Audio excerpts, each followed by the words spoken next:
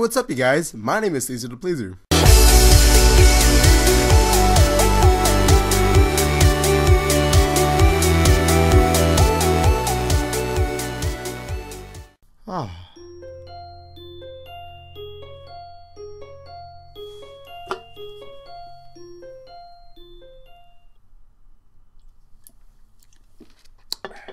Since talking to Lily yesterday, I wanted to try to move on from the listlessness I felt since coming to Yamako.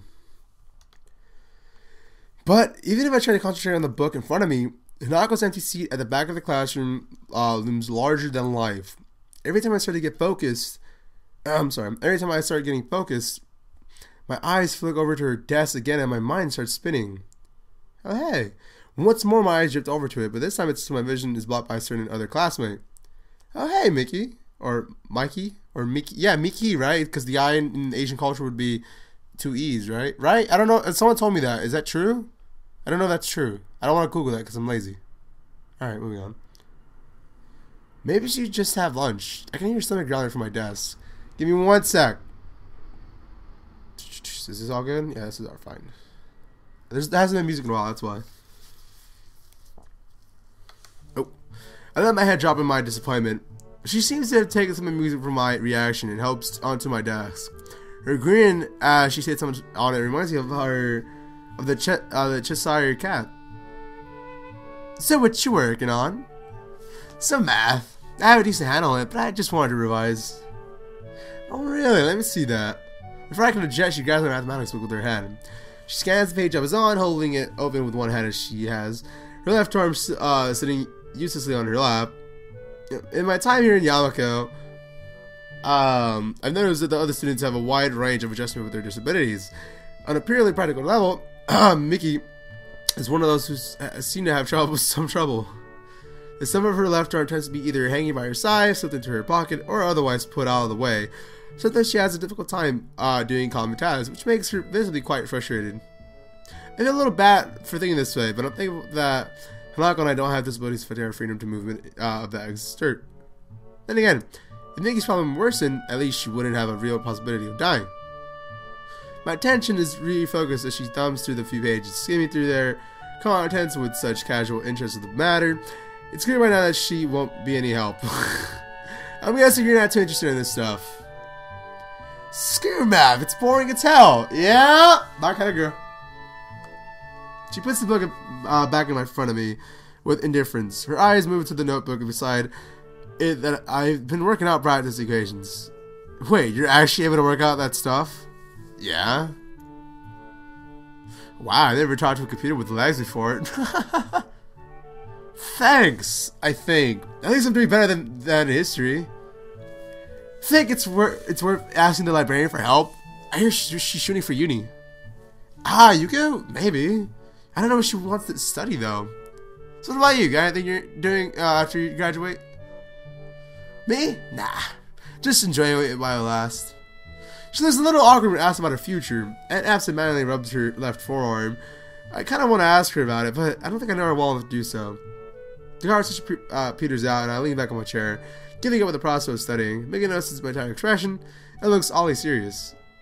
Thinking about Hanako? It's that obvious?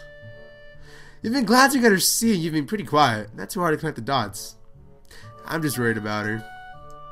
Yeah, I can see why you would be. She can get weird sometimes. She's not to put off, but I can't blame her. Hanako was a hard person to interact with before she was warmed up to me.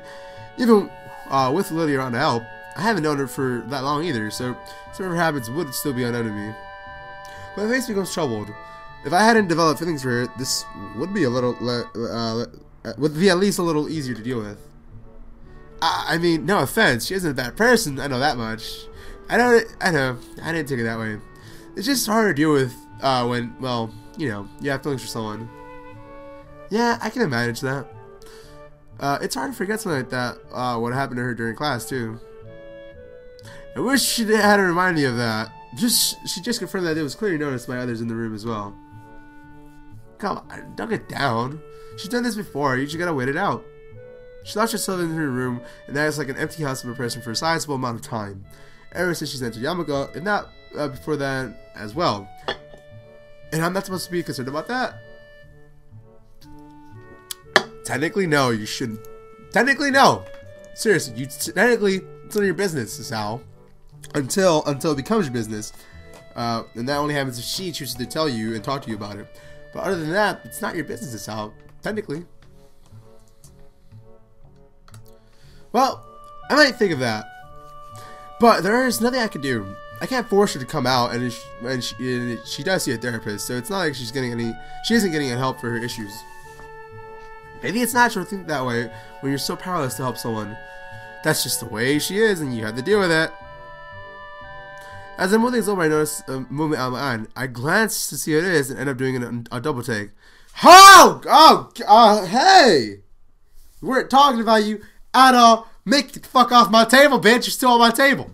Sure enough, it's Hanako. She walks through the door just as she would any normal school day, and begins to move towards her seat in her usual silent and humble manner.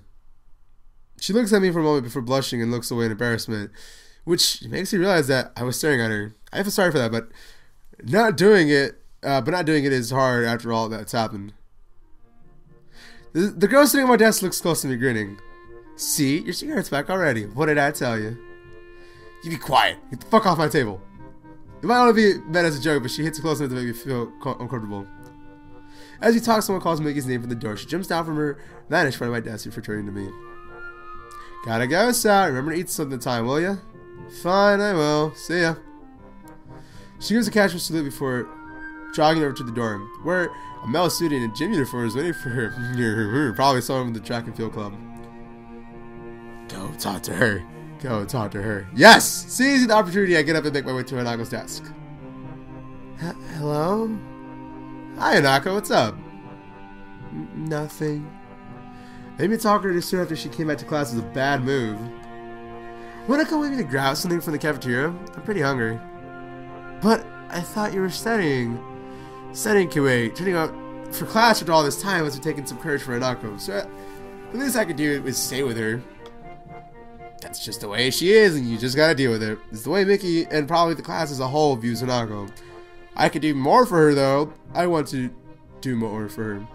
After being distracted by Mickey, I don't think I'm going to get any work done. Come on, let's go.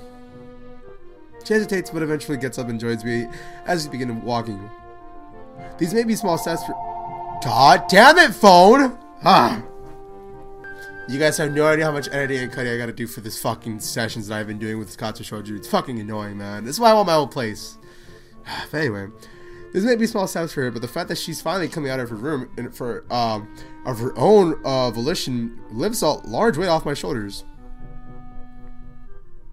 We're closing. Really? Okay, we're gonna close the scene. Ka.